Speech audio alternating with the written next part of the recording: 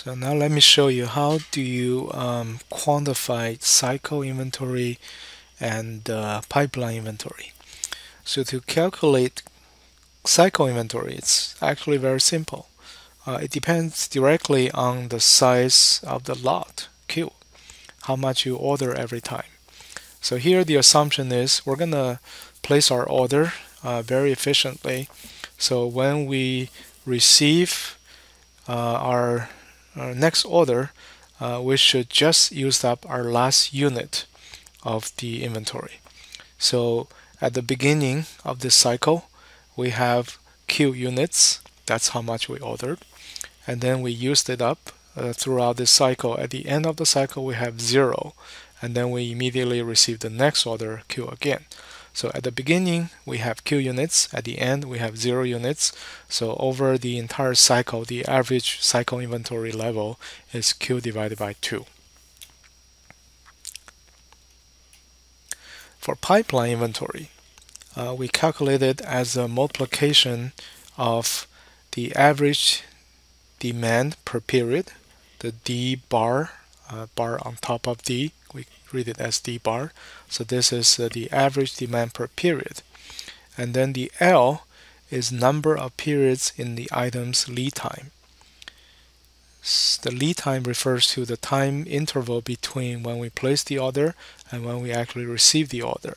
So we define that as L, the lead time. So the demand during the lead time is average demand per period, D bar, multiplied by the number of periods in the item's lead time. So the pipeline inventory equal to average demand per period multiplied with number of periods in the item's lead time.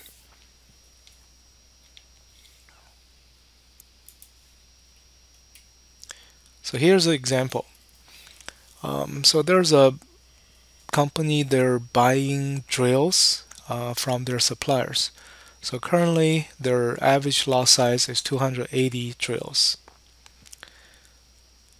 So the average demand per week is 70. And the lead time from the supplier is 3 weeks. So the wholesaler must pay for the inventory from the moment the plant makes a shipment. So that means as soon as the product is shipped out of the suppliers, it becomes a pipeline inventory. And this lead time is 3 weeks. So how much inventory does this company hold for the drills? So there are two kinds of inventory, cycle inventory and pipeline inventory. So if they order 280 drills every time, so the cycle inventory is half of 280, which is 140.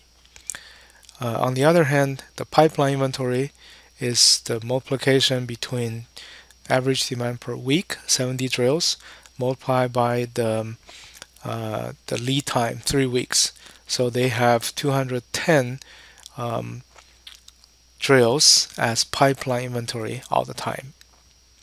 So combine these two together, they hold 350 units of drills in average in their possession.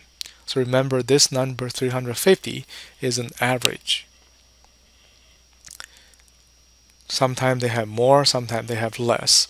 But in average, their inventory level is 350 every week. And compare this to a different ordering policy. So here, this company is considering another ordering quantity, which is 350. So will this cause them to have more inventory or less inventory? So let's see. If they order 350 units every time, so the cycle inventory will increase from 140 to 175. 175 is half of the new order size, 350. But on the other hand, if they commit to purchase more every time, they will get a shorter lead time as a benefit. So this time the lead time will be 2 weeks. So this time the pipeline inventory is only 70 times 2, which is 140. So combine these two together, 175, 140, the new inventory level is 315 compared to 350. you can see the inventory level overall has decreased. So ordering more in this case, but getting a shorter lead time is beneficial than before. So they should take this new offer from their supplier to order more, but get a shorter lead time. So from this example, you can see how quantifying cycle inventory and pipeline inventory can help you decide what's the best inventory strategy.